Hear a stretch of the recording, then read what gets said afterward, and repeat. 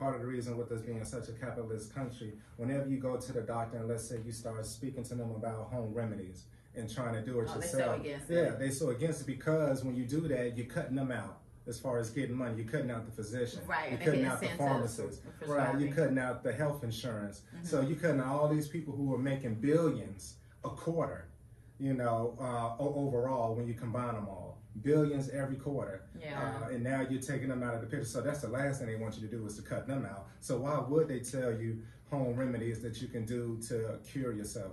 They are fully aware, understand, because when they go to become, whether it's a doctor or a nurse or whatever it is that they're falling into the medical field, they learn all of those things. They first learn, you can ask any of your friends who are in the medical field, they learn all about the home remedies.